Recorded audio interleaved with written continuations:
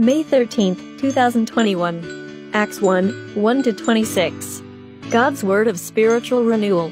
Introduction. Acts 1, 1-26. Jesus tells his disciples to wait in Jerusalem until God gives them the Holy Spirit, empowering them to share the gospel everywhere. Then he is taken up to heaven. The apostles keep their eyes on the skies until two angels jolt them into action. The apostles choose a successor to Judas and meet and pray with other believers. Today's scripture, Acts 1, 8. But when the Holy Spirit comes upon you, you will be filled with power, and you will be witnesses for me in Jerusalem, in all of Judea and Samaria, and to the ends of the earth. Today's reading, 1.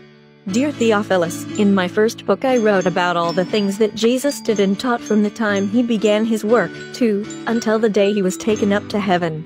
Before he was taken up, he gave instructions by the power of the Holy Spirit to the men he had chosen as his apostles. 3. For 40 days after his death, he appeared to them many times in ways that proved beyond doubt that he was alive. They saw him, and he talked with them about the kingdom of God. 4. And when they came together, he gave them this order: do not leave Jerusalem, but wait for the gift I told you about, the gift my Father promised. 5. John baptized with water, but in a few days you will be baptized with the Holy Spirit. Jesus is taken up to heaven. 6. When the apostles met together with Jesus, they asked him, Lord, will you at this time give the kingdom back to Israel? 7. Jesus said to them, the times and occasions are set by my Father's own authority, and it is not for you to know when they will be. 8. But when the Holy Spirit comes upon you, you will be filled with power, and you will be witnesses for me in Jerusalem, in all of Judea and Samaria, and to the ends of the earth. 9.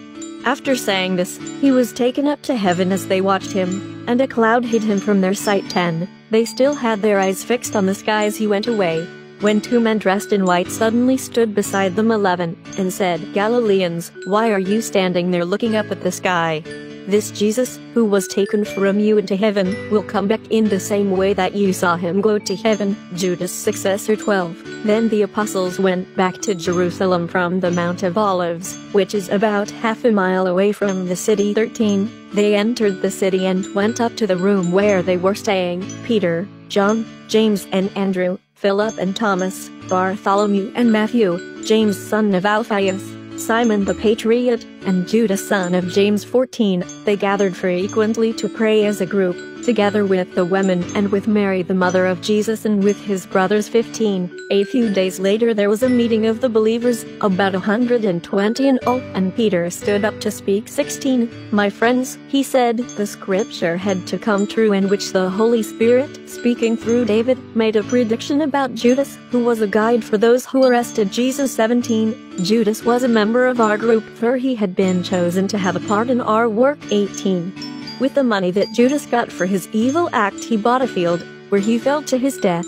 He burst open and all his insides spilled out. 19. All the people living in Jerusalem heard about it, and so in their own language they called it Field Akeldama, which means field of blood. 20.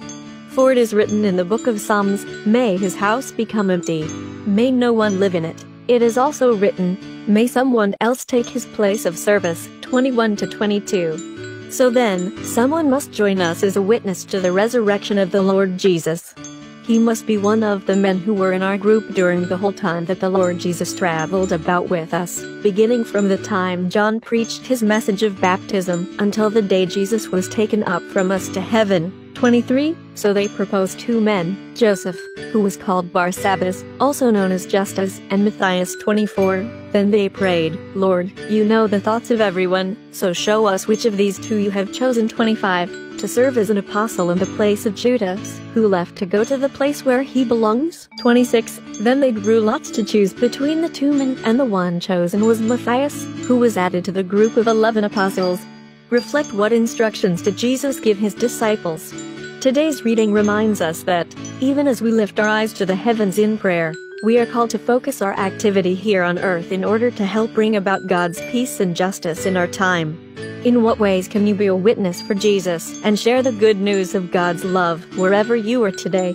Let's pray. Dear God, keep my eyes focused on what you would have me do today. Empower me to be a witness for you and share the good news of Jesus Christ wherever I am. Amen. Tomorrow's reading, Psalm 47, God is king over all the world.